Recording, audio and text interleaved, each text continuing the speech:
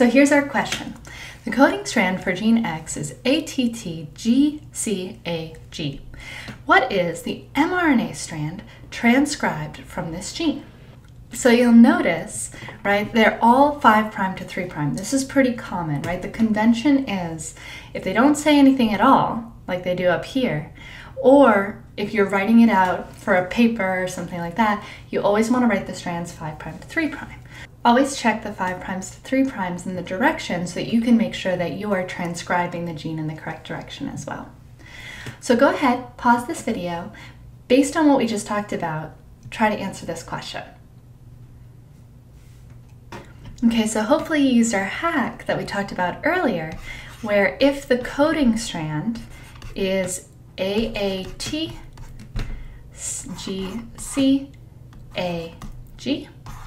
3', then our mRNA is going to be the exact same strand, just replacing the T's with U's. So it's going to look the exact same, AAUGCAG,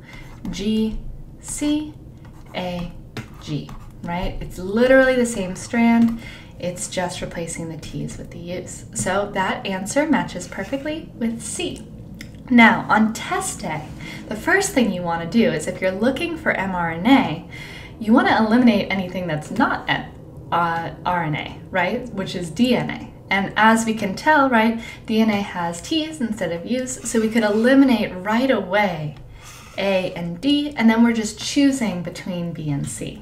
So on test day, it's always a good idea to eliminate obviously wrong answers to make sure that you're making the correct decision when you finish your logic. For the sake of completion for this video, I'm going to just go ahead and talk through what all these answer choices are describing, and you can kind of follow along and see if you can name them with me.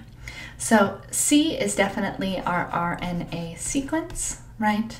And then A is actually just our coding strand rewritten, right? It's our same thing, it's just rewritten, which sometimes happens, right? Because if you didn't remember to switch the T's for U's, you might have picked A as your answer.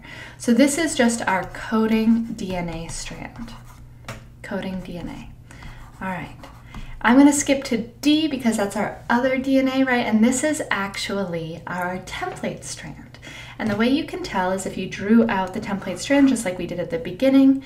I'll go ahead up here, right? T, T, and remember this is 3', right? Because this would be 5' here. T, T, A, C, G, T, C, 5'.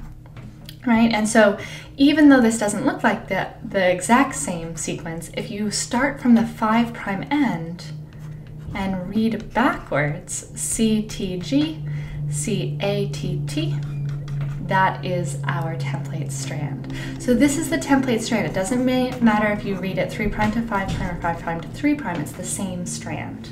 Right? And so you might on test day have to flip it. If they had asked you what the template strand is for this coding sequence, we would have picked D, right? We would have had to flip it, but we would have been able to pick that as our right answer. B is the trickiest because of course it's our only other answer choice that has mRNA, the correct nucleotides for RNA.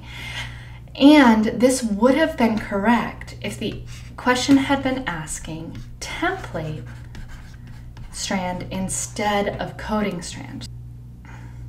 So if this had been our template strand instead of our coding strand and would have been read 3' to 5', B actually would have been the correct answer for our mRNA. And let's prove it for you. So 5', remember A's go to U's, U, U, A, C, G, U, C, 3'. Check it out, same sequence here.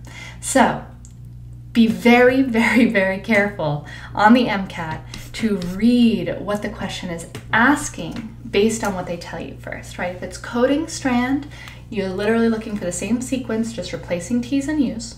If it's the template strand, you do have to do the actual complementary strand out, right?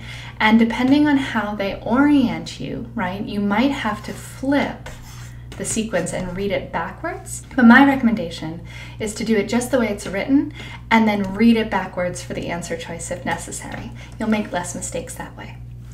I hope you all enjoyed this video. Feel free to practice as many times as you need to until you're really confident about the difference between template and coding strand, sense and antisense strand, and how to write out the RNA sequence for each one. I'll see you in the next video.